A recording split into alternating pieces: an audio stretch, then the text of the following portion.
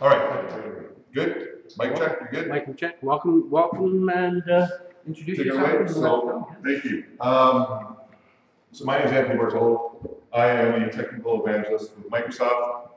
Funny enough, this is the first time I've spoken at VanTUG, so thank you very much for having me out. Really appreciate it. What we're doing today is we're doing what we call an Ask Us Anything, and today specifically on identity management in Windows 10. And I know, you probably, how many people have dabbled and played with Windows 10 thus far? A couple of you? So, wow, you did, that's awesome. Yeah. A lot of you have not. What's stopping you today from playing with Windows 10?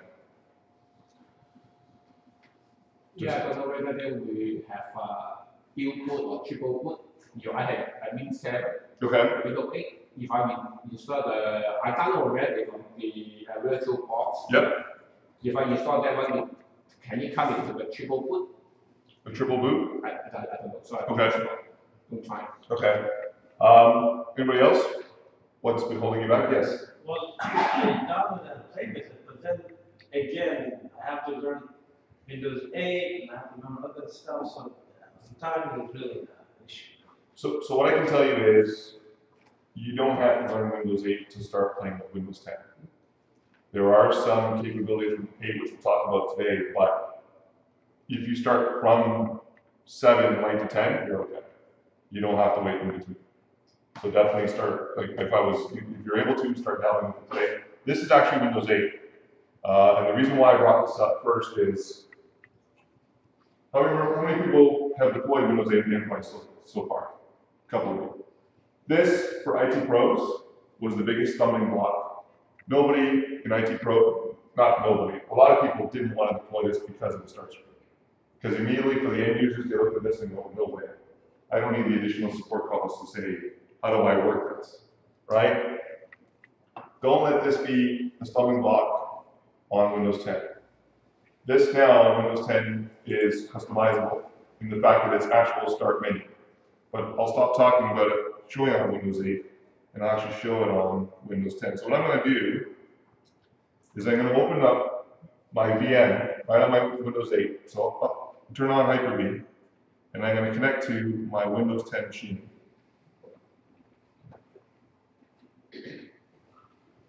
So I'm running this natively on Windows 8, and if you have Windows 7 Enterprise, or Professional for that matter, you can do this as well. You can actually enable Hyper-V functionality and run your Windows 10 implementation in a VM. And if you want to know how to do it, how many people are familiar with our blog, 10itpro.net? Right? We have complete steps on how to set this up and run Windows 10 in a VM. So I'm going to put this in full screen. I'm going to connect. And my super secret password. And we're in. Here's my Windows 10 implementation. Went right to the desktop. Anybody want to see my start screen? I'll click on the start button here. Oh, there it goes. And there's my start screen. We have a menu again. Now, some people enjoy this. Some people like the start screen as a native start screen. The one thing that we did on Windows 10 is we allowed for choice. Windows 8, our biggest mistake was, here's the future of computing. Here's the start screen. Go run with this. Windows 10 has been refreshing the fact that we're asking you what you would like to see. 4 weeks ago, I was in Redmond, sitting with 1,500 CIOs from around the world, and it was energizing to see the CIOs directly converse with the engineers as to what they would like to see the next reiteration of the client software. We've actually pushed back the date of the launch of Windows 10, which we haven't talked about, we haven't announced publicly yet. But to adhere to some of the changes that were great ideas that we hadn't even thought of before we deployed. Windows 10, from an IT perspective, is going to be the most controllable client OS made available by Microsoft today. How many people look forward to seeing Cortana in the business sense, and having Cortana in enterprise? Some people shake their heads and go, no way. Full control out of the gate with GPO to enable or disable functionality on the software. Yes?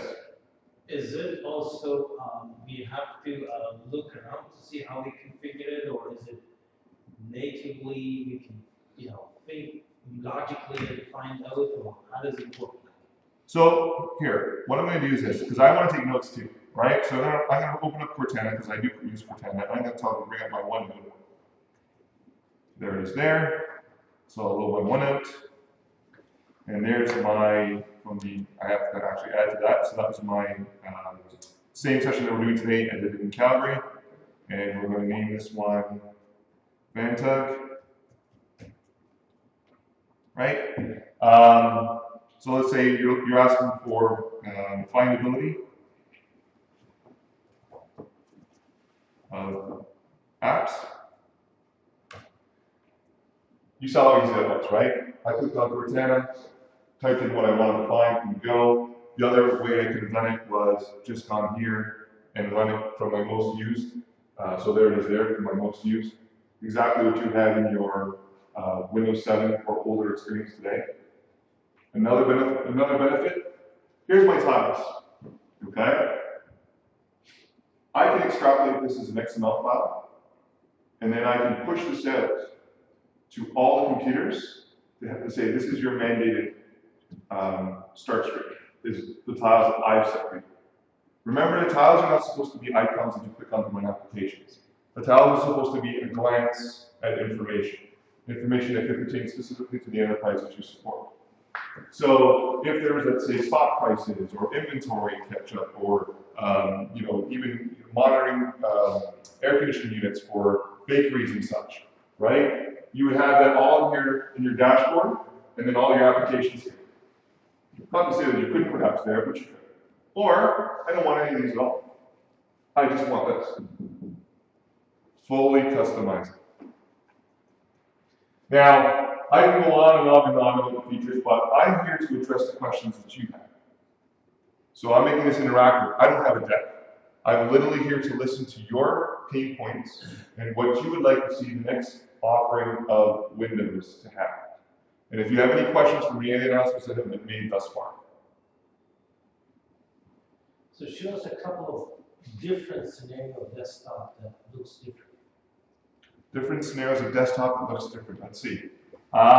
Windows 10 has done its best to make it so that it's more of a desktop experience or tablet experience on the fly. It would know on its own. So in this scenario here, I've now increased my menu to take up the whole screen. So if I have additional tabs, which I do, the full screen will show it, and then I can minimize and put it back in. As so. I can go back into my OneNote. Now, OneNote, if you look at it, it's actually a modern application. It's a flat app. But as you can see, I'm running it on the desktop. I no longer have to run flat applications from the start screen. So the applications now will run anywhere and can run side by side with native apps and complete the same snap view capability. You just have to click on it. Yeah. I hate using Smash. That's the only thing. What was the functionality that they were calling it at the event in January, where if you pull apart your Surface, you'll automatically go to this? Yeah, so that's the tablet mode. So if I take this off from the keyboard, it might not work on this one because I have it set up. I was going to ask if they have it in the technical preview. So what happens is, in future reiterations, when I remove the keyboard, it will ask you, do you want to go into tablet mode? And then when it goes into tablet mode, also it's increased in size to make it a lot more clickable. Sorry to interrupt.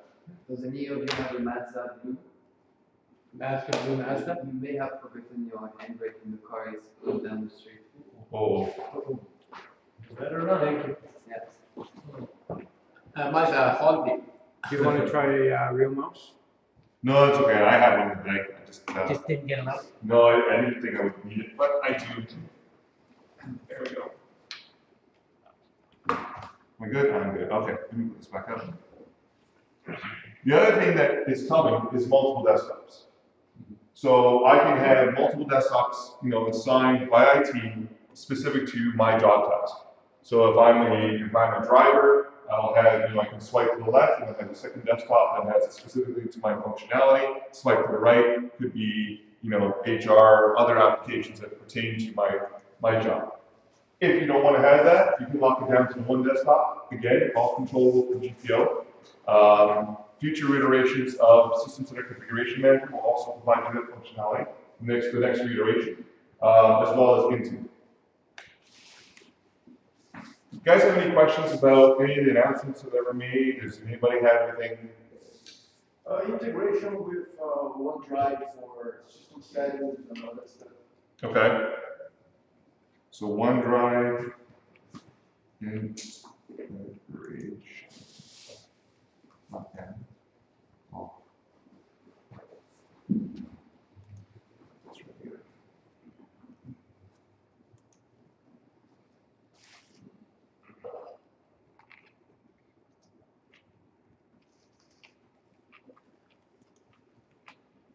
I'll just spell check there. Okay. So OneDrive integration. Did you know today, if you have System Center in play, you can force to say whether they're allowed to store to OneDrive or not in Windows 7 and Windows 8. Same functionality we made available in Windows 10.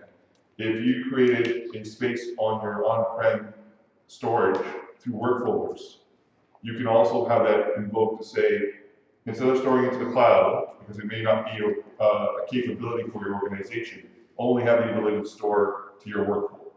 And that work folder would be accessible by iOS, Android, and Windows, and Mac, securely through certificates. Right? So that customization is already available today. There are more capabilities that will be revealed for OneDrive in Windows 10. I can't go through all of them just yet. But again, it's totally up to you in terms of the IT profession, what you will or will not allow. But that hasn't changed since Windows 7. In terms of the drive, is this same drive with Windows 7 and Windows 8? So for the most part, what we've been showing so far have been Windows 7 and Windows 8 drivers on Windows 10.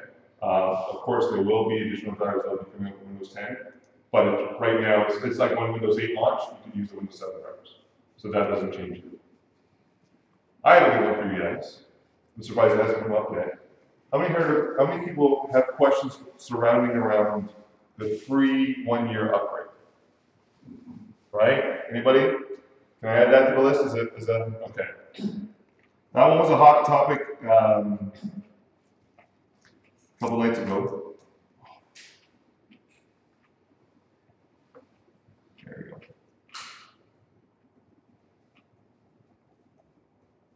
All right. So this is what I can tell you about this. If you are currently running Windows 7 or higher, you can upgrade to Windows 10 for free. Okay? The 1 year means for that first year of Windows 10's official launch, so when they go and public launch of Windows 10, for that first year, you can upgrade your computers to Windows 10 for free. After that first year, they haven't disclosed to me any pricing or what it's going to be the cost. However, the existing computers that are now upgraded to Windows 10 will have Windows 10 for the life of the device. There is no additional monthly payment, yearly payment that's required to run Windows 10 on the machine.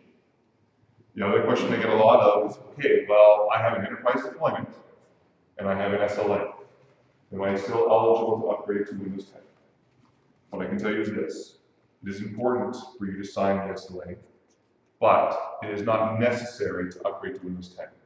If you have an enterprise machine and you want to upgrade to Windows 10 and you haven't signed the SLA, you can still upgrade, but the upgrade will occur machine by machine by machine. It means you would have to go to the machine and do the install manually, as opposed to pushing it out as an NTT or pushing it out from SCCM. That's impractical for big enterprise. I agree. So that's why if you sign the SLA, then you can do that. You can push it out. So you have to make sure you talk to your Microsoft rep, make sure your documentation is all in order in terms of your SLA, and then you would be able to push out Windows 10 to your machines without doing it manually. What Microsoft is doing is, if you don't want to move forward with the SLA, we're still offering the Windows 10 upgrade for free, but you would have to do it manually. So it makes more sense for organizations that do have an SLA to continue on to be able to do it remotely as opposed to doing it at each machine. Is that clear? You guys are good with that? Free 1 year upgrade. Currently, how many versions of Windows 10 come to the market? As I've been told, and this is exactly what I've been told by Redmond, this is the last major release of client software that Microsoft will be launching. Windows 10 will be the last Windows will be offering. Does that mean upgrades and updates won't come out? Of course not. That will come out and come into play. They haven't told us yet what that means. So 10.01, 10.7, 10.8, that's all going to be incremental upgrades, additional functionality, additional features. But they haven't told me in terms of the upgrade path what that means yet. So they don't have answers on that as of yet. They don't say beside the 10 or something. They have some kind of Windows 10 professional or enterprise. So they haven't, that too, they haven't told. I see. They haven't made public that there's going to be different flavors of Windows. As we know right now, it's just a standard version of Windows that works on all platforms. The other interesting piece about Windows now is that the client software in the kernel is the baseline kernel for all devices. So for my Surface, for my phone, for my Xbox, on and on and on. You saw the Surface app that runs Windows 10. HoloLens runs Windows 10. Is it the same experience? Of course not, but it's the same kernel. So what does that mean for developers? Developers can take these applications, and while you have a customizer for screen size and possibly processor, you still have the functionality for about 80% of the code to be transposed across multiple devices, which is a huge experience thing. The other aspect of that now is migrating the platform not just on Microsoft product, but on iOS and Android as well. Okay? Another question about the 1 year free upgrade. Yes. Is it going to be subscriptions on Office 365 or not sure? As it stands right now, no, it's not a subscription model. So the 1 year free upgrade means as soon as you upgraded that machine will have Windows 10 for the life of the machine. So you just have a 1 year window to pick it up? Correct. You have a 1 year window to pick it up for free. Yes. After that 1 year, I don't know what the features holds for that. But for that 1 year, you have that option of installing Windows 10 on the machine for free for the life of the machine. Now, we're also covering identity management tonight, so it's not just about Windows 10. I think you have another question back there. So with, the release or the preview of release Canada, Windows 8, and then they went to, release to manufacturing, and then they changed codes and they took out the start menu. Are they gonna pull any stunts like this time around, or they kind of, got bitten one big time and probably not gonna? I think what you're going to see is there are changes coming, even in reiterations of what you've seen in terms of technical preview.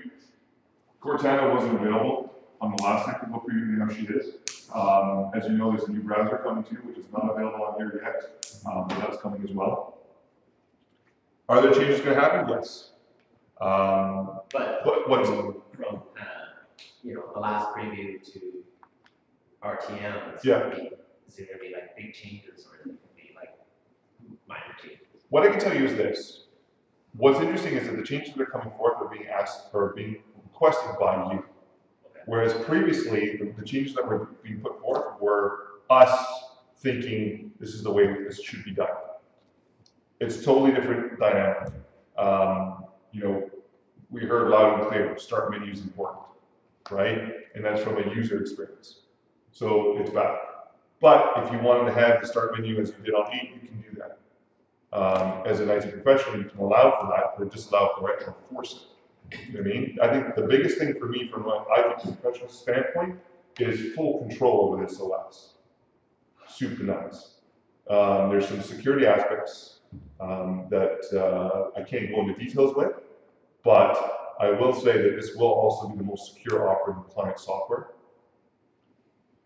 Be aware though, security is in the eye of the beholder, right? So in aspects of Windows 10, the most secure client offering that's out there, I'm not going to say that it's 100% foolproof. No such thing, right? Because somebody will find a little way. But the technology that's being put in here makes it a lot harder and takes a lot longer for somebody to try to do that. And that's why the second piece of today, thank you to ask that question, is about identity management. Now, you guys have an understanding what I'm talking about in regards to identity management? What's the number one identity solution made available today that 93% of organizations and businesses use? It's a profiling tool. If you've implemented server, sorry? Active Directory. Active Directory. So Active Directory is currently used in 90% of organizations today, right? How many people have deployed MDM software? AirWatch, MobileIron, SOBI, on and on and on, right? BlackBerry Enterprise server. I'm certified up till 10 on BlackBerry Enterprise server. And what's interesting with that is, great, you secure the device. The device is secure, right? Can you guys say with 100% certainty that the data that's on the device that is controlled by your MDM is secure? No.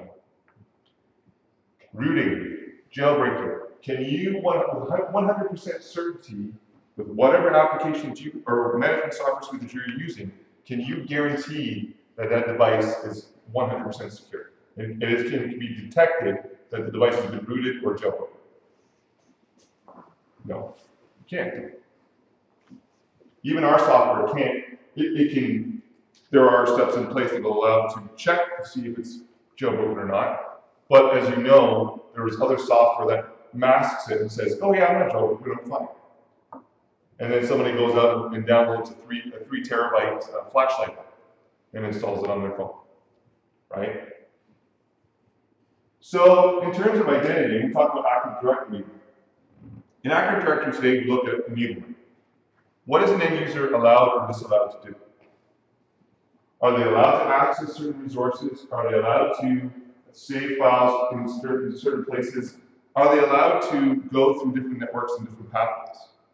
What if we were taking that identity services and attaching it to the data that they generate? Using it as the keystone in terms of data that they access on any device.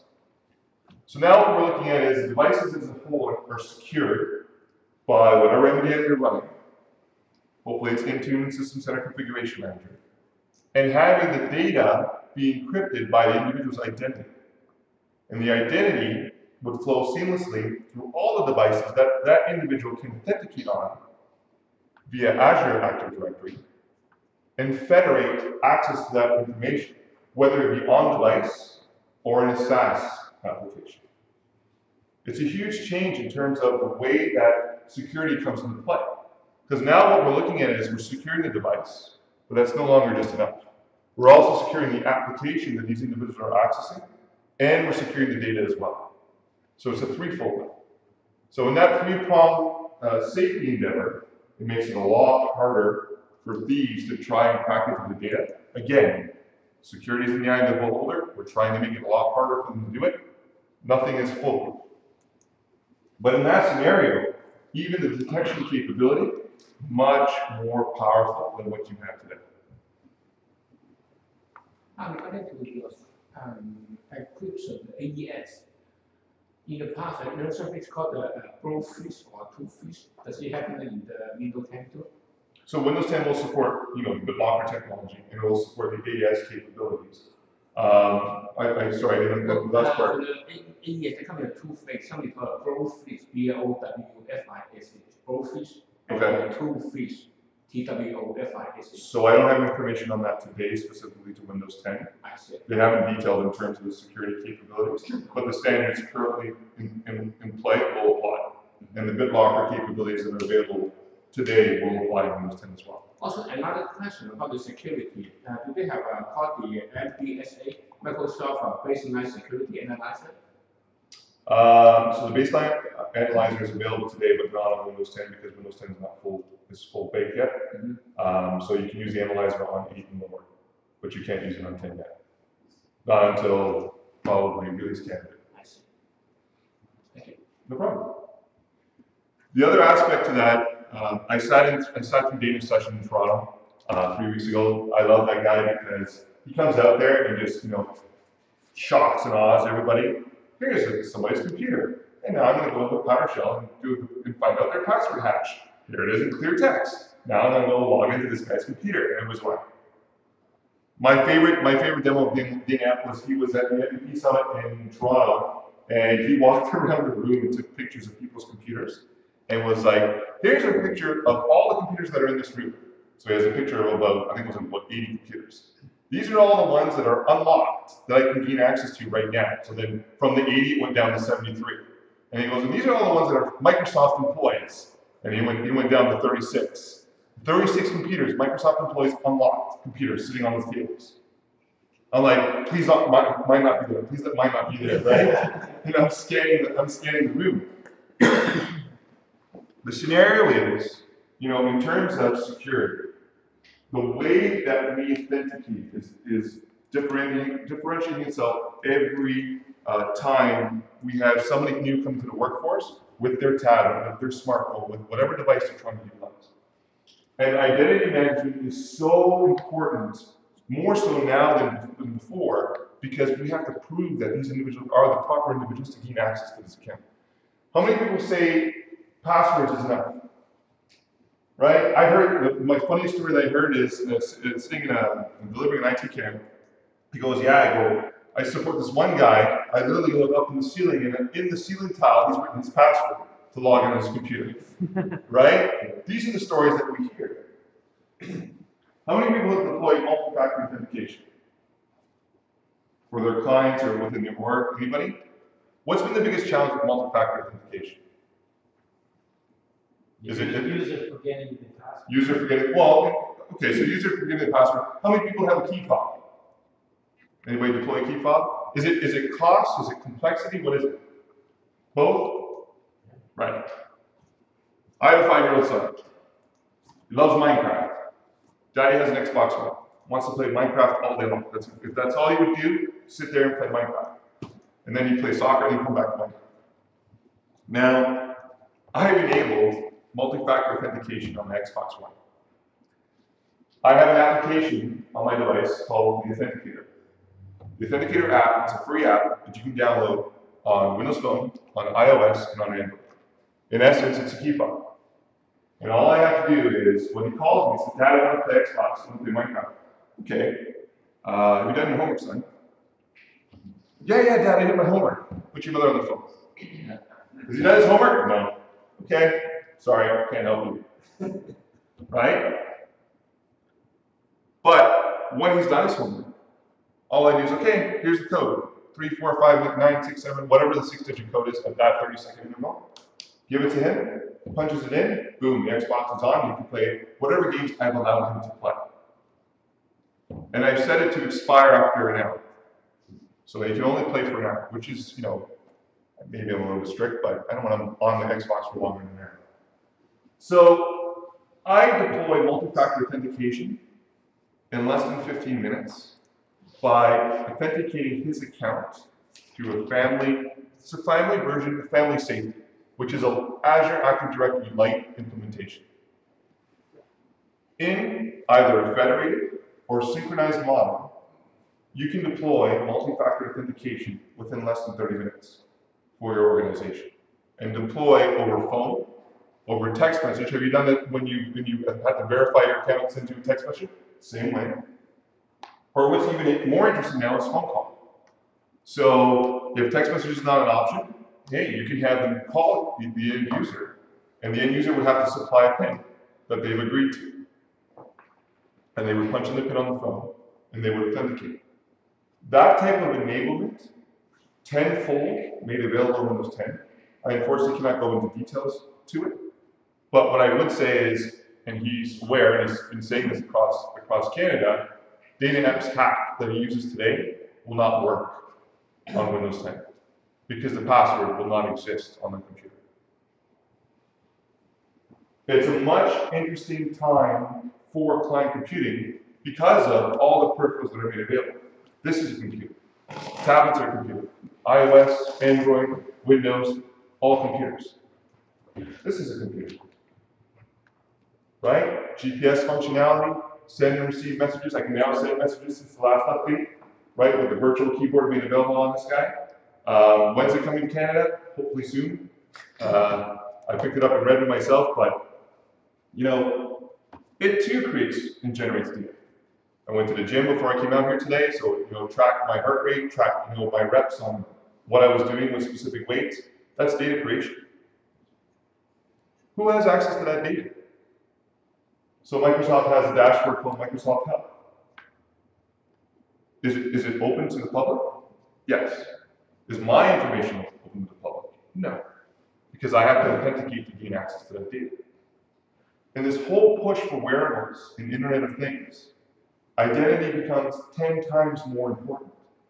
Because all that information that's out there, right down to traffic lights, to wheel rotations, to refrigeration units, to how well or poorly kids are doing in school. All this information that's being captured, who has access to it? Who has rights to it? You know, we move so quickly to gain, oh, I want to put up Internet of Things, I want people having smartwatches, and that's great, but what about the security aspect to it? You know, hey, I'm out for a jog, and it's sending the signals to the dashboard that I'm out for a jog, that somebody's monitoring my dashboard. Hey, it's perfect time to go rob his house. Right? Identity management, very much important as to who gains access to what data, and when, and why, and from what device, or from what OS. Again, all controllable by IT. And that's the one thing I want to drive home here. This is a totally different, you can take it for what it is. You know, you can take it all as the Microsoft guy giving spiel. I'm being quite honest here. This is the most controllable OS offering made available to IT professionals. Soup to nuts. You have the ability to completely control.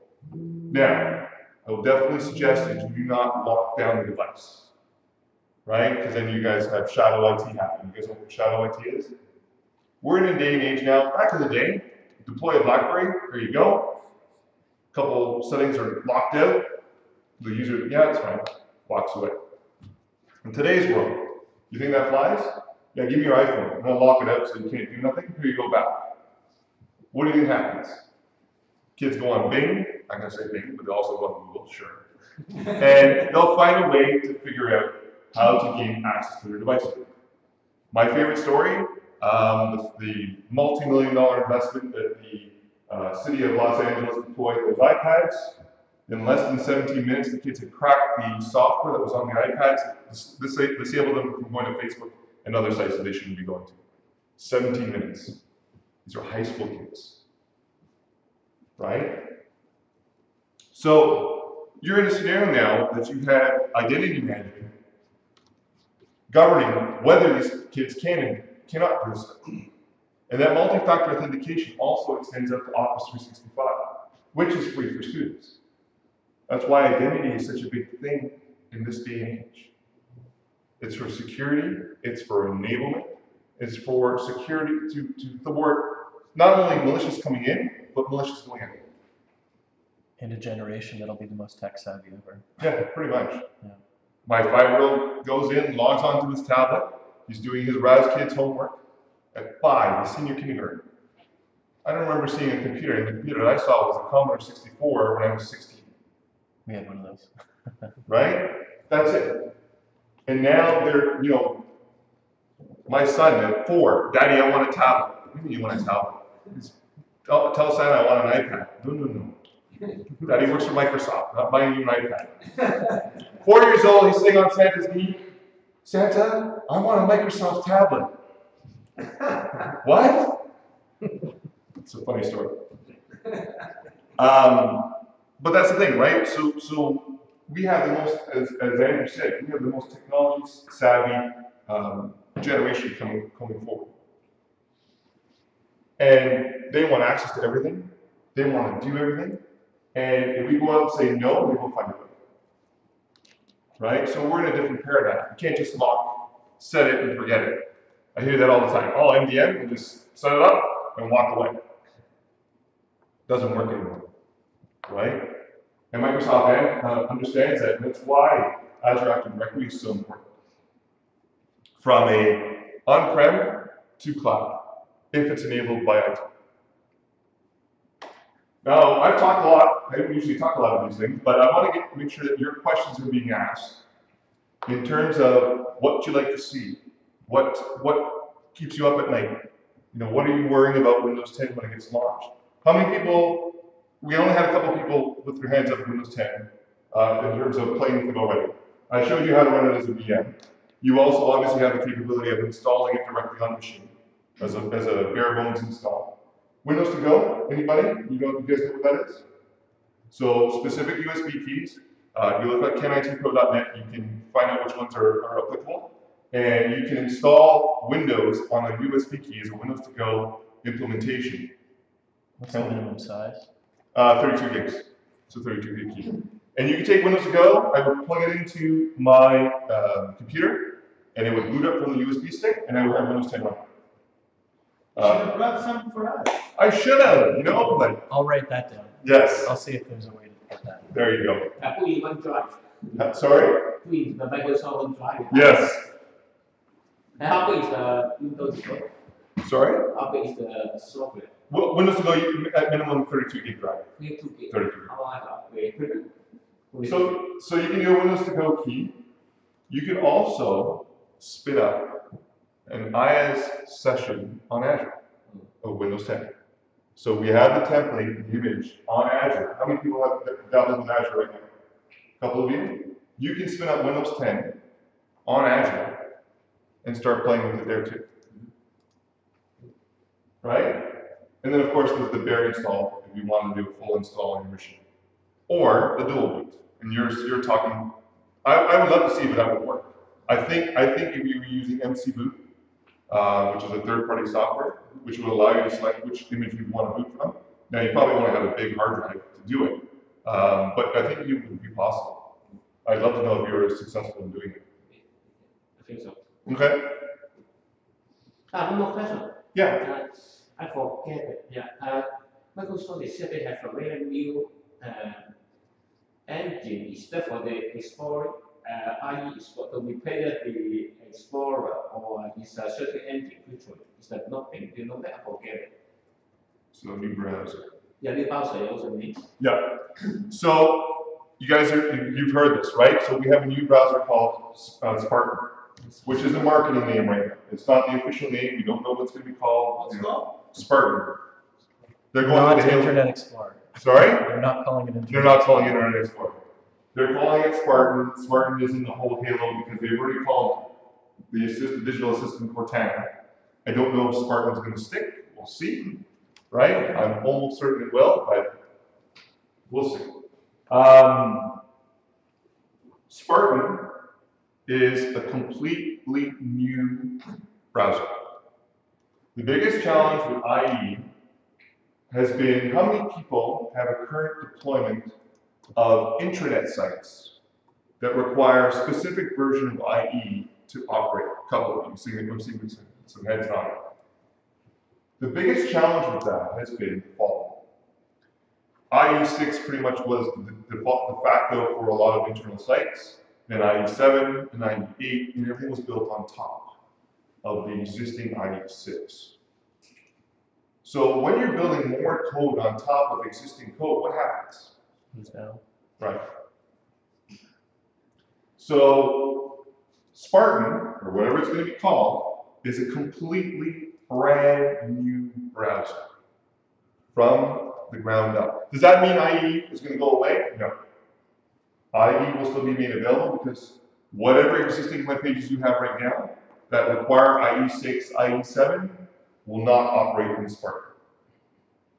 Very similar to if you're running Chrome or Firefox or what have you. This was done from an aspect of Spartan being the new, nimble, glanceable browser. IE is still available, But if you're complaining about load times and compatibility and on and on and on, for newer sites, then Spartan would be the way to go. And I can't say more, but what I will say is it's going to be on par with the newer browsers that are made available. Is it Spartan is faster running than the Chrome? I will not say faster. I will say, so understand that Chrome doesn't have the same problems that IE has in terms of bolting on functionality for compatibility. It being a brand new browser coming out puts it on par with Chrome and Firefox, right? Do we have, benchmarking to say it's better, it's faster? No, nor will I say that. What I will say though is the web now becoming more and more proliferate, not just surfing, but content creation. Creating documents in Office 365 or Open Office or whatever other application you utilize. Line of business apps, right? That take advantage of the quickness of certain browsers to have that available, now being made available in Spartan. Still offering IE, however, specifically targeted towards enterprise and business. Spartan is going to be the consumer arm. The quickness, because most of my clients or friends, IT friends, they like to find that they get the Gmail faster than the Outlook. Well, this thing, so that's great. So you're getting Gmail faster on your Chrome browser, right? I would hope so because Google makes both, right? Is Outlook.com faster in IE browser than Gmail loading up? I would probably say no. I would probably say because of the fact that the Chrome browser doesn't have the legacy that IE has, that we just talked about, I would love to see the race on the Spartan browser, but I'm not going to say it's going to be faster. I'm going to tell you it's going to be on par. It's going to be a very similar experience that you experience right now. Anything else? Come on, guys, you have some questions for me. Back to the identity management. Yes. What level of, what kind of down level support? So Win 7, Win 8, existing machines when you tie in the dual factor authentication and all that you're talking about. So two-factor authentication made available on 7 or 8 would still apply in terms of you using the authenticator app because it's no different than using a key fob today, right? So the functionality would be made available for the older versions of the software. 7, not lower than 7, right? Although if you're running 7, it'd probably be best interest to migrate to 10, right? You might not want to migrate to 8 at that point, but of course, it's going to test first, right? 100%. The other aspect of that is that information rights management has been in place since Exchange 2012. So you have the availability right now to lock down my identity through Exchange, through FIM, and through Azure Active Directory in terms of the documents and data that you have on the device already on the side, right? So on 10, it's just going to be more submersive in terms of its capability. So you can, okay. But good question. Yeah. Sorry, just give me 1 second, I'm going to enter that in. MFA. Multi-factor authentication. So from 7 going to 10, Mm-hmm. I mean, the gap between the hardware developments, big, but is it, Windows 10 is not demanding on the hardware? No. The CPU, memory, No. so. It's all been, I'm running Windows 10 on a couple machines. I didn't bring them all because the airport would have fun with me wanting to do the game. I have it running on a 6-year-old Lenovo Celeron computer, no issue. I have it running on a tablet that is a quad-core Atom processor, 1.7 gigahertz, 1 gig of RAM, 32 gig storage, running without issue. Running it in the VM here, running it on an IS session in Azure. I haven't come into issues with it. Does that mean that performance is going to be the same from a 6-year-old Celeron to a newer machine? Of course not, right? Let's not be foolish here. But if you have existing hardware that's running 7, you'll have no problem running 10. Right? Because if anything, what I can tell you is every time you release client software, the code base behind it gets better. Right? the requirement still the same. One need at least the CPU 20 gig for 64 gig, the same requirement. Same requirements that you have for Windows 7. Okay. So one more question, sir. For the Google, they have Google Map. For the Microsoft, they come with their Microsoft Map. So there is current mapping software to meet. I'm thinking it will make it to 10. That doesn't the big maps. So I would say yes. I don't think that's going to change anytime soon. So what's the status and goal of the ARM-based Windows 7? Windows 10. Perfect. Okay, so ARM-based units.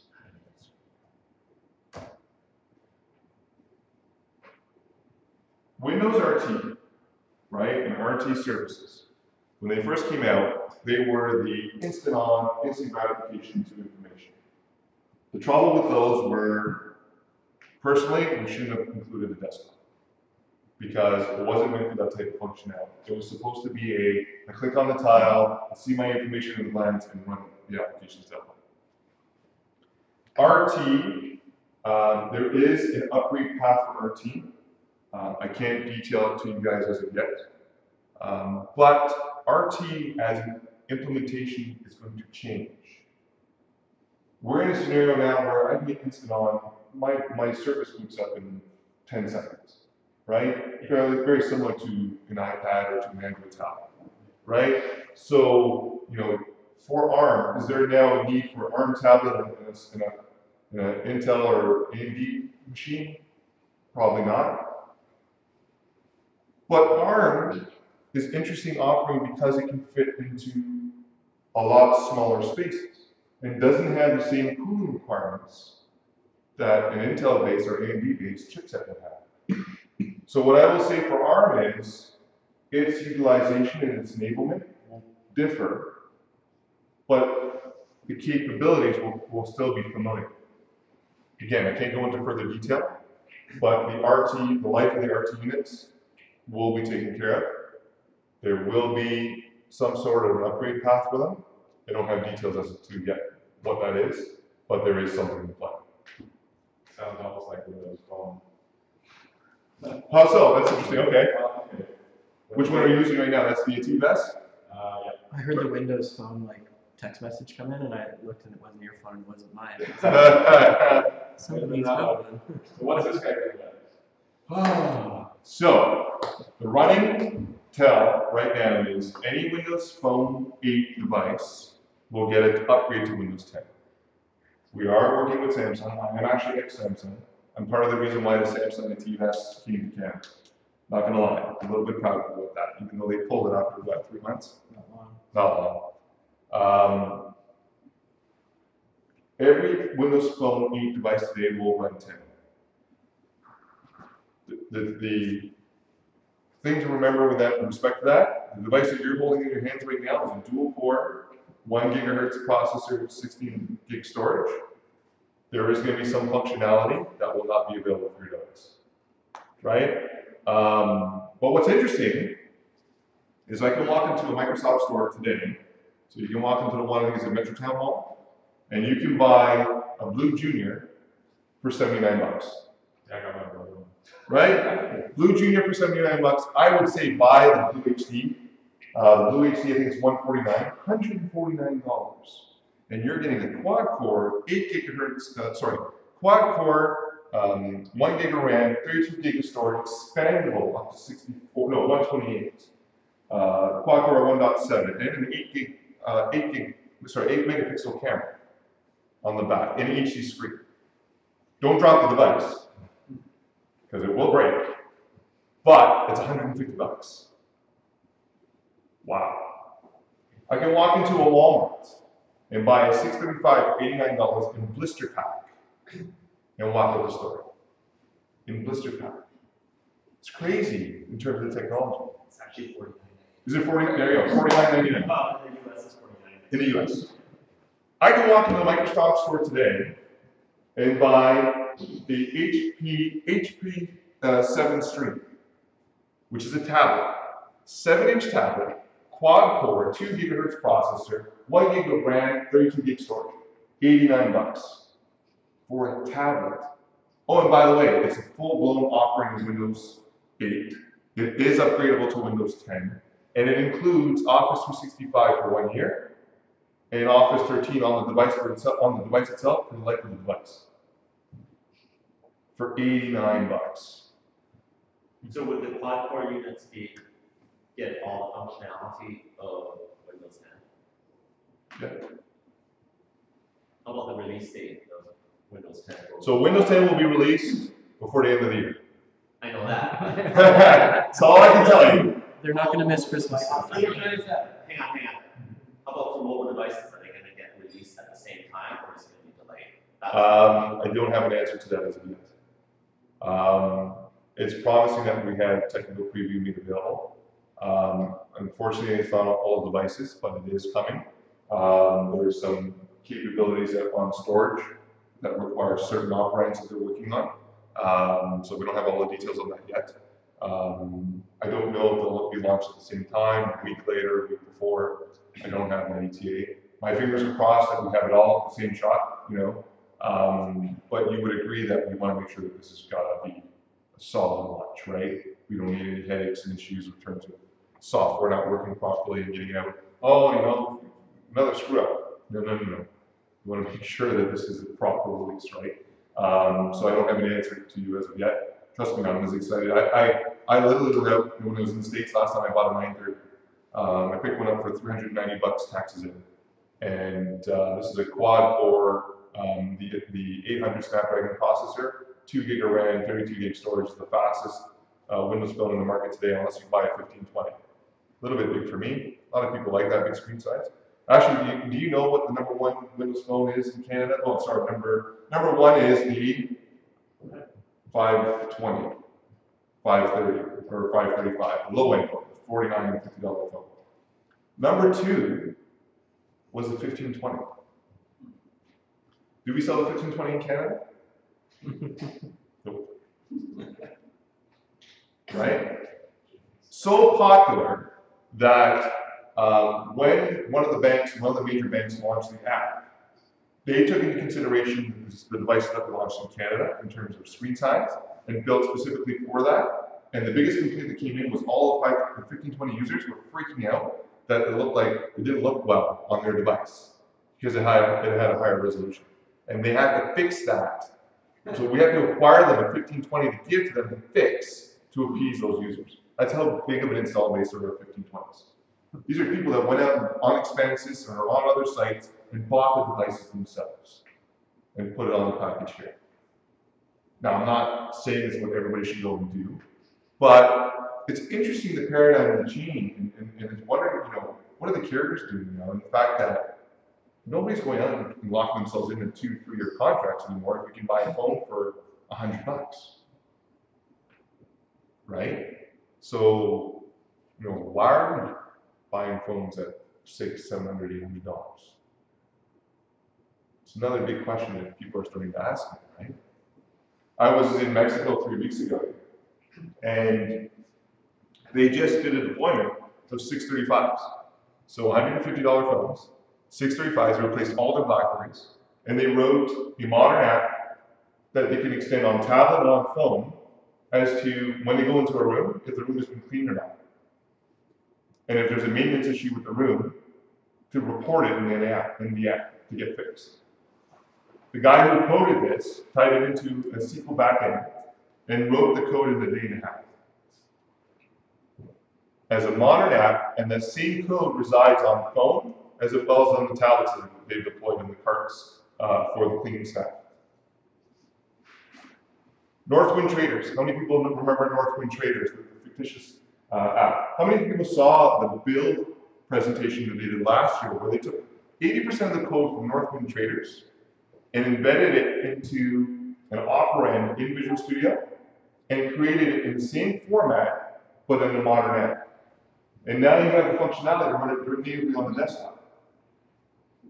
And that means that that modern app will work on phone, tablet, and PC. It's a much different era in terms of computing, in terms of access to information and data. And again, who has access to that data? And how does that get secured? If computing now becomes a ubiquitous platform, this is a computer. Who's to say I can't use Miracast, connect this to a wireless screen, roll out my Bluetooth keyboard and work away, and then use this as my mouse. I just touch on the screen like this, and it shows up on the screen in front of me. It's a quad-core processor. What's stopping me? I have full office on here, Word, Excel, PowerPoint. What is computing, right? And how does that get secured? How do we ensure that when I log on this computer, I have all the apps that I require, and all the apps that I can choose from, that's been, again, allowed by IT, whether it be SaaS or on-prem. And then if this breaks, and I go to the next computer, same thing. Right now, it's okay, I gotta image this machine and deploy all the da-da-da-da-da-da-da. We're all, having ADD now. We want now. I'm not gonna wait half the day for you to set up my computer. I want it now. I want this machine running. I want this, let's go. A lot of things to be addressed in terms of the way that we do computing these days. And the security aspect also has to change because just securing the devices is not enough. Questions? Legacy apps support. Legacy app support. Win32 apps. Win32 apps. Okay. So I don't have an answer for you on Windows 10 today. What I do have is, like I said, the Northwood Trader scenario, where they've taken the app and they ported it over to a modern app. They're making that easier for developers to do. I think the biggest struggle has been, I've seen a lot of line of business applications that were built on Windows XP.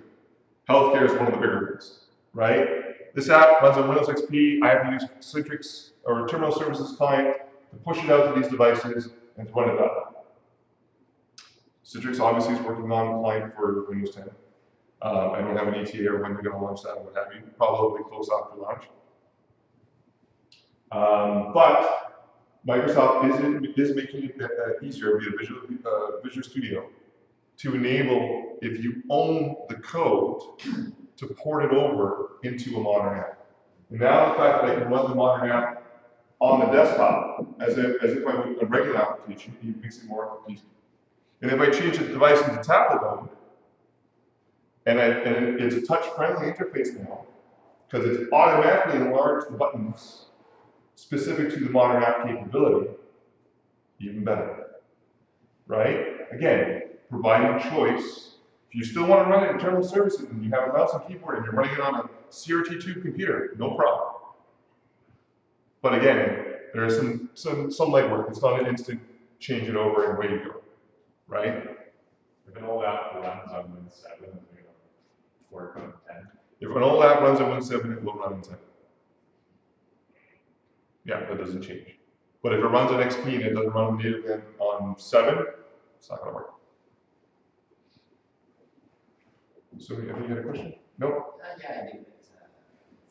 This Visual Studio, the reason why it's not, a lot of people are not writing Windows apps is because, well, Visual Studio itself isn't an app. So it seems like there's always been a foundation of, well, there's always going to be people who will need the desktop environment. Yeah. In the full work. It seems like that Microsoft is going towards that, but having the Windows app environment where everything will be deployed in that, not everyone can be on board. Yeah. So if you have an iOS or Android tablet, you can't run a Win32 app, right? Hence the reason why SaaS applications exist, right? So you have, in our case, we have Dynamics, right? We have Salesforce, we have, other people that are out there, and they're browser-based, right?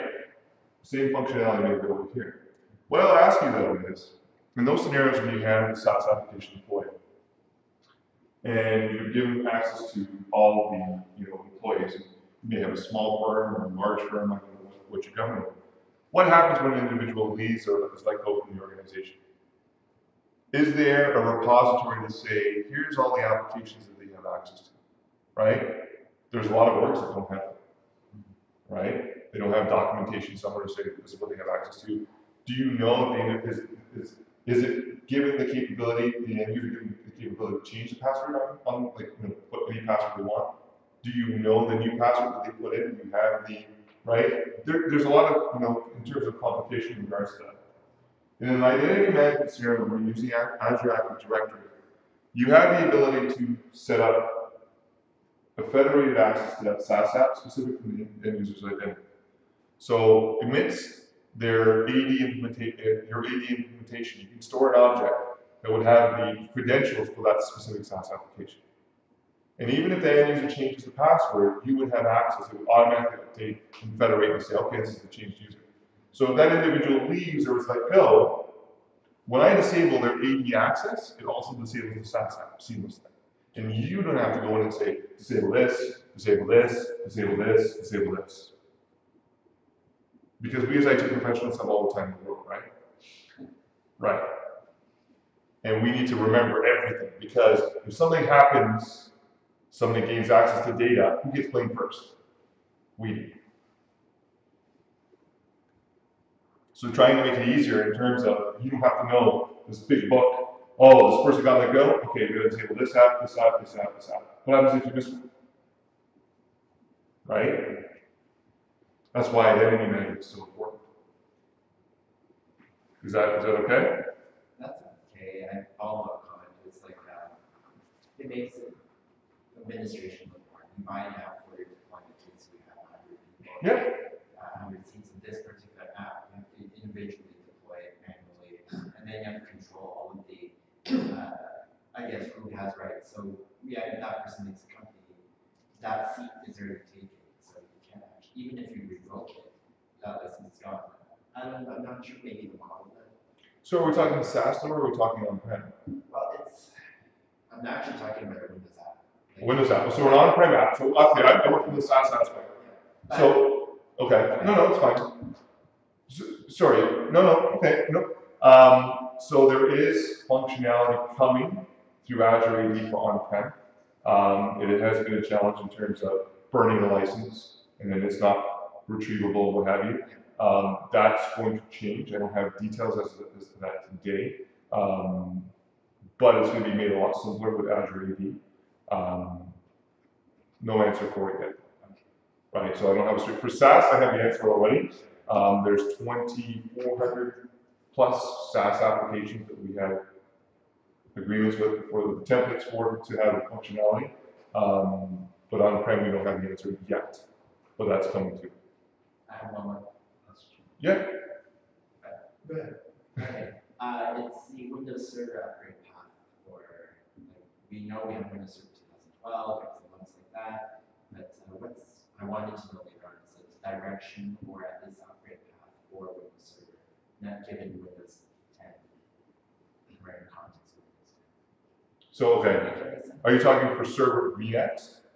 Yeah, so let's say your company has, So VNet, right? So you're on 2012 or 2 yeah. currently, and what the path is, I don't have an answer. Way too early for that one. Yeah, it's just the general direction. Yeah. Figuring out so Windows 10 was V8, that's it. So. Yeah, I don't have for the server side. I don't have an answer for that. Not yet. Still too early. But And we've asked recently. Okay. Right. Okay. So nothing yet, but we've asked, yeah. So for identity management, how do the features compare with other enterprise class identity management, like applications such as CA, identity manager, site manager, or Oracle has identity manager as well. So in terms of features, I know you mentioned it's got SaaS. SaaS functionality, multi-factor capabilities that are built in as opposed to bolt-on.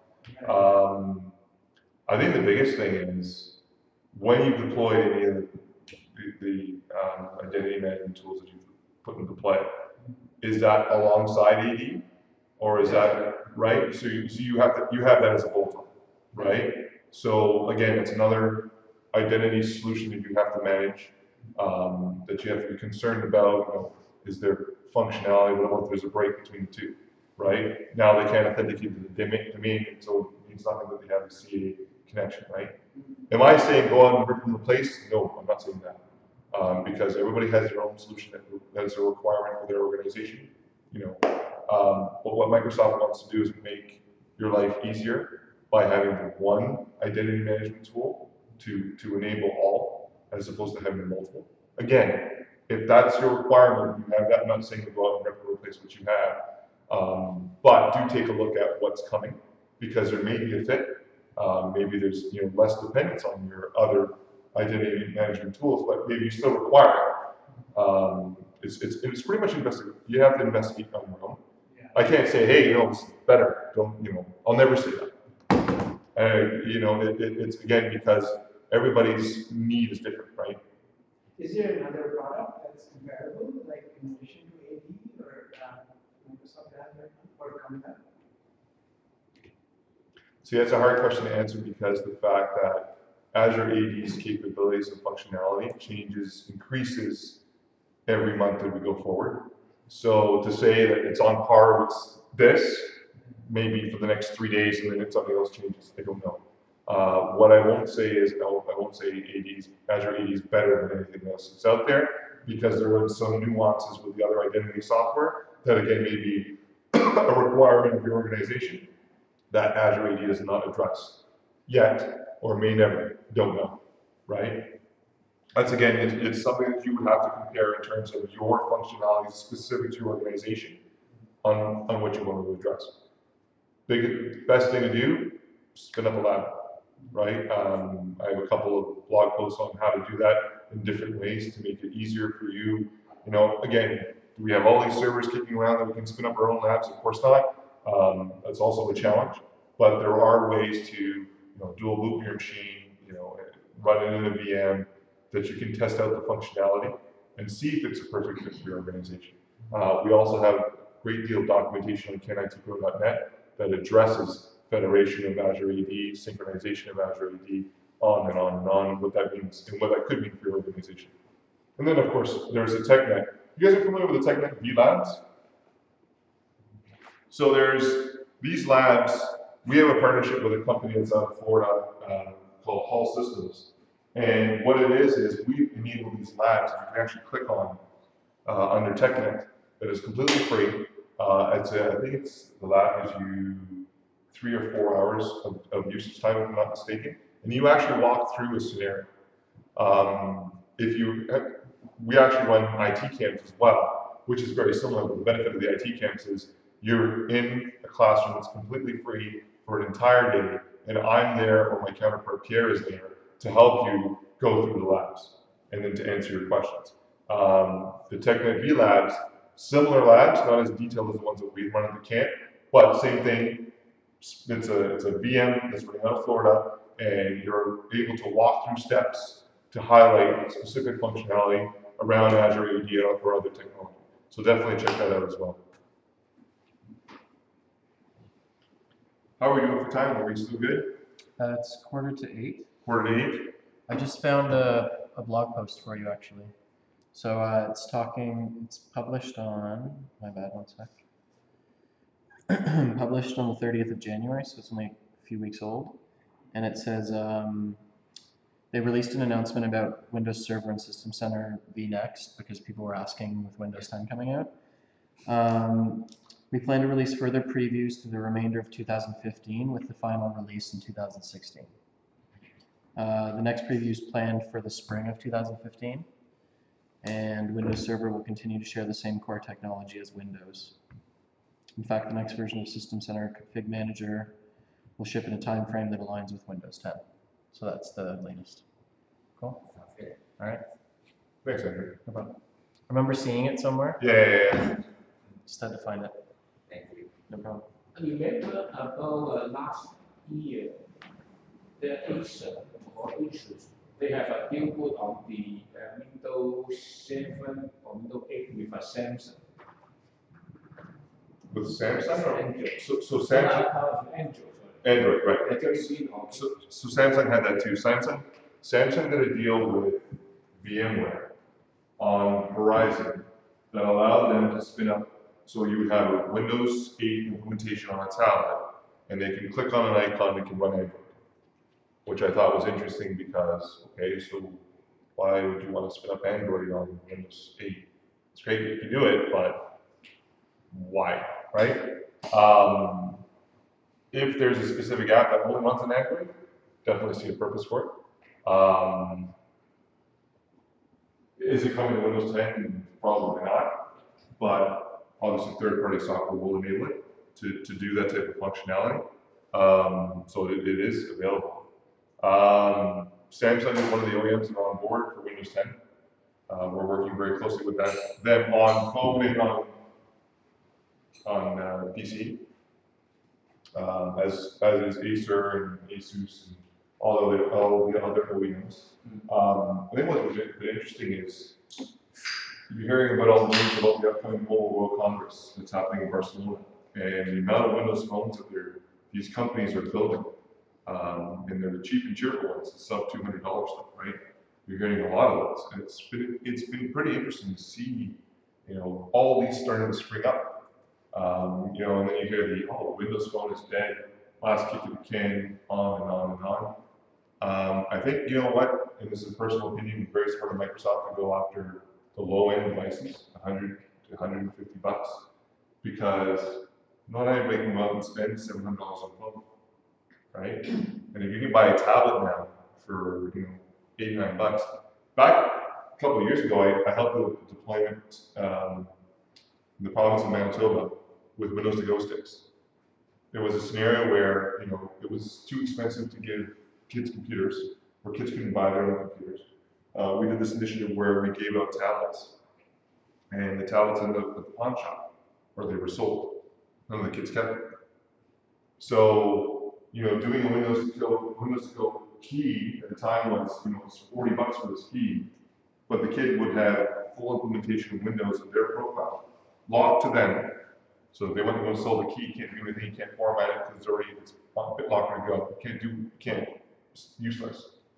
And they would plug it into the library computer and it boots up, and away you go, you have your full computer. Now let's take that to a $79 or $89 tablet. So for 90 bucks, you have this tablet, again, locked out, specific to the end user, can't do anything with it, can't format it, can't do anything. But it's 90 bucks and you have a computer. And you walk into a library and the screen of the library supports Miracast, or if you have the dongle from the micro HDMI, you have a full computer and pull out your keyboard and away you go. But that's all changing, right? And so what's even more interesting is that you have these tablets that are iOS or Android, which are great. And, there's specific functionality being available, but they're $300, $400, $500, $600, $700. Where is this all going, right? Like, where are we going to start? We're going to continue seeing these high-end, expensive tablets, or is now that bubble popped? Because a lot of people complain, well, where's the high-end Windows Phone? Why don't you have a Windows Phone that competes with all the other hardware that's out there? You don't need to. In China, it's about $30 or $30 for 7 inches tablet, only for the general communication. So no need to pay too much. We did a deployment with Royal Caribbean, the cruise line, with tablets that are $80. They were custom built out of China, I believe they were, and they're all running Windows 8, and very similar with regards to the staterooms and the conditions that they're in.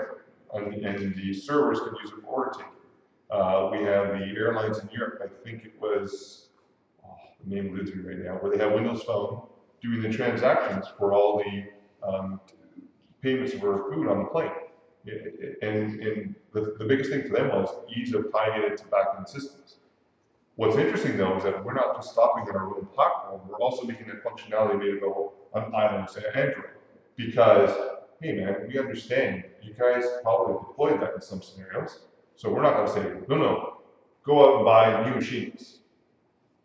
No, we understand that, for us, it's being able to build a platform more so than selling hardware, right? And that makes, it's a big change. When Satya came into play, the first thing they did was launch Office for iOS. Huge, that was, never done before, right? And now you're seeing Office for Android. Will there be an Office for BlackBerry? Maybe not. Will there be a BlackBerry? Will there be a BlackBerry? You know what? I hope there is. I heard Samsung is going to buy it. I personally don't think Samsung will be allowed to buy BlackBerry for security reasons. I hope. My biggest challenge with BlackBerry is their offering hasn't changed since '98. Same thing, knock setup, what have you. It's very secure. Don't get me wrong. I'm a little bit challenged in that all the data flows through the knock. regardless if you have a BlackBerry or not, when you're using a BES. So if you enable a BES on a mobile device, iOS or Android, all your data flows to the NOC and comes back. If the NOC goes down, which never happens, your data on your device will stop. My question in regards to this, and just again, personal opinion, if you have a rooted device, and we've already agreed that 100% full, it's not 100% foolproof that you can detect if the device is rooted or not. If you have a rooted device with malware on the device, and it's tied into the NOC, and now I have this in, again, not tested, just a theory, no proof, do you gain access to the NOC? Once you're in the stream of that channel, of the security that's made available through BES, but it's a glass house. You can't get inside, but when you're inside, I gain access to all the data. If your device has been compromised, do you have access to the data? I don't know. But it's something to test. It's a scary thought, right? I'm very excited to see what BlackBerry's going to do with mobile bookmarks. You know, their QNX software is pretty compelling on the Internet of Things. And there's a great opportunity for us at Microsoft to work with them in terms of identity enablement. We're not here to squash out other OSs. We're here to help grow the platform to enable devices that it makes sense to enable, right? Truth be told, if you have Exchange 2007 or higher, you can actually manage your BlackBerry 10 device natively through ActiveSync. There are 17 policies that you can deploy and don't even require BES at all, and would still get your email, right? That was the change that happened when they launched BlackBerry 10. Doesn't work on the legacy devices, but it works on the newer devices. I hope they survive. I hope John Chen turns it around, because I would love to see some collaboration between us in terms of identity management of these devices. Who knows? It's a much different world from way back when. Which isn't even that long ago. No, it's a couple of years. Yeah.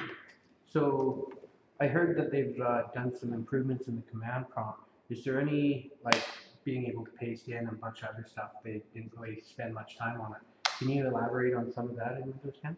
All I can tell you right now is the copy and paste functionality made available in command prompt. That's the only. That's the only I can tell you today. Okay. Improvements in PowerShell, that in. So there will be a new offering of PowerShell. I can't go into detail, unfortunately, as of yet. There will be improvements made to. How many people are downloading PowerShell right now? It's freaking awesome, man. I tell you, I'm not a coder, and I've been dabbling with PowerShell for the last 2 years. It's like, really? How many people are using the PowerShell history viewer on Windows Server? A couple of you? Again, holy smokes. I had somebody at AD, and I can extrapolate the PowerShell command list that did that and create my own script. Right? One of the guys who attended the camp was telling us, you know, he does disaster recovery once a month. What used to take him 5 guys in 1 week to do disaster recovery testing, he now does, as he likes to show off. I'm at a Starbucks sipping my coffee for 2 hours with my iPad connected in via Azure Web Access, PowerShell Web Access, deploying commandlets and doing disaster recovery testing. Right? If you can learn PowerShell, do it. I myself, are dabbling into PowerShell for Azure, which is a different subset. Wow, it's, yeah. I don't know the extent of what PowerShell commands will increase or be made available on Windows 10, but obviously it will be coming. My hope and fingers crossed would be for, in the command prompt sense, to have a PowerShell ISE interface would be nice. That was my ask. To have the command list for, we're all old-time IT pros. We've all gone to the command prompt and done specific What was the version out there? Was it 6? Was that? for PowerShell. 4. Right? So there will be something new. I don't have details as of yet, but yeah, it's going to be available all the time. Cool. Yeah, my suggestion for Windows 10, we were allowed to suggest as well, is I would love to see command prompt ISE type of thing. Have you guys played with the PowerShell ISE tool? So I'd love to see that among my commands on the side. and I would just copy, paste, and snip it in, and it'd be great. So, anything else? Or is it beer o'clock yet? You should plug your camp tomorrow. There's some free spots. Is there free spots in my camp? Yeah. So if you guys want to join me, I'm delivering the modernizing the data center camp, which will be going through Windows Server 2012 R2 functionality. How many people are in the midst of the 2003 migration need right now? A couple of you are shaking your head. If you are free tomorrow and are interested in getting hands-on experience into the capabilities of 2012 R2, http://canitprocamps. Write it down up there.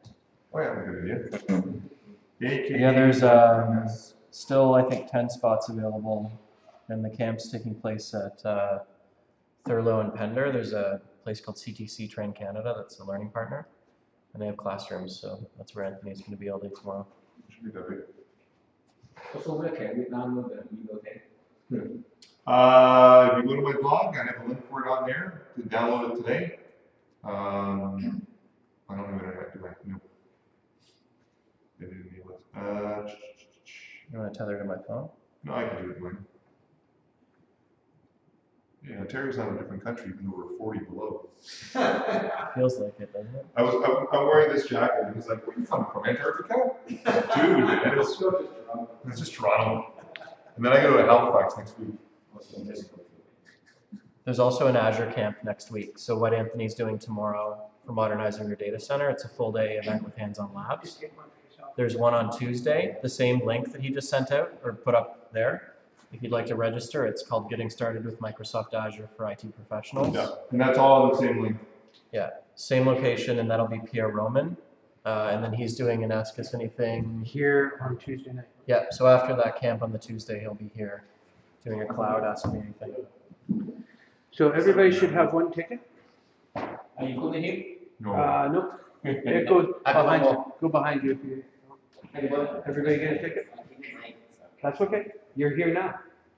So this is not a Windows to go stick. VanTUG has some budget issues, so we're just getting low grade equipment. But it is 64 gigs, so it'll help you out. We'll get Andrew to pick a winner. Choose one there. You can't see which is which. So. I'll be my friend. Is this one yours? This one? Yeah, okay. just you. 340290. 290. Winner. We have a winner. My friend. I tried. And we're always looking for more prizes. So if anybody's working with somebody who has a little bit of budget that wants to give us some prizes so we can give them back out to you, just let me know. That's how we do it around here. We rob from Peter and pay Paul. I made some notes about a Windows to go stick. So. Oh, cool. Yeah. KNIT Pro camps. Yes. So here's KNIT Pro here. Here's where you want to download. Like we have, so I have a step-by-step creating Windows 10 to go workspace, and you can download the preview right from there. And I'll give you the latest and greatest one. Also, I have to go to. Just go to KNITpro.net. Go to the AKA MS. Oh, that's for the IT camp. So if you go to KNITpro.net, you get the blog. If you want to go to aka.ms KNIT Pro camps. There we go. So we have for Vancouver, we have my session tomorrow on modernizing the data center, and then we have on the 3rd we have with Pierre Azure for IT Professionals. Tomorrow, what time? All day, starting at 9. Where? CTC Train Canada. If you register, it'll give you the full address. He said. It's Pender and Thurlow. I know by all the building months. I know which way. It's free. Yeah, free breakfast, lunch, full day of training. Oh, good. Yeah. And there's 10 spots left? There's 10 spots Enough left. for everybody in the room if you There want you go. If you're available. And the Azure one Call next week has about the same space. It's Friday. Is it sunny tomorrow? It better be. I'm going to be on Vancouver Island. Yeah, there's as many spots for the Azure one next Tuesday as well. So. Any single sign-on for the Windows 10? No. Single sign-on? I can't answer that for you yet. Is Microsoft still running the Tech Days events? Well, that's a great question. Wow. I actually ran the last one, which was 2011. Okay. And just as a bit of background, what happened was the team that we work on, which is called DX, or for developer experience, we used to be just focused on audience satisfaction across the country. And so we put on this series of Tech Days events. And then the way that we were being measured for success was a lot more app focused after that. And we tried running Tech Days in 2011 we had hackathons and workshops and getting developers building apps, and it didn't work. Like nobody was building apps, so we had to evolve the way that our organization tried to accomplish what we do, and unfortunately we couldn't continue to run Tech Days. We just didn't have the resources on our team. So what's been happening since then is we sponsor. The idea was instead of throwing our own party, let's help other people throw that same party. So have you heard of the iTech conference? They are coming in October to Vancouver. They're just about to announce their Western dates. I would recommend looking at the iTech conference. iTech, I-T-E-C-H. And then we also, one of our business groups, the Cloud and Enterprise Group, they're running an annual event now called the Cloud and Mobility Summit. And that has training for IT pros as well. So we did one in. It was January. We did Calgary and Toronto in December. Yep. Or November, December, and I think there's a cloud camp. It's just cloud. It's not mobility coming to Vancouver, I believe in March. What I can do is I'll get your email address and then I'll get the exact date and everything. So they're running those events. We also have the calendar on the Canada IT Pro site that has all the events that we're at. And the other change that happened was we went from like large scale breadth events to more depth focused events like our IT camp. So instead of trying to have an event where there's 300 or 400 people, going to events that are more 20 people in a room in front of a machine doing hands-on. And part of that was audience feedback. We were hearing from IT pros that they wanted I've had a couple guys hands-on. on the team that need to immerse in that atmosphere. Right. And so kind of want to get the schedule and calendar, see what's. I'll grab your email and then what I've just shared with you, I'll put it into like, here are some of the events like iTech, the Cloud Summit coming to Vancouver, a few other things I can recommend. Steve, here's your event today. Oh. So it's on there, and then next week's with Pierre doing the Ask Us Anything Cloud. Yeah. So we list all the dates on there.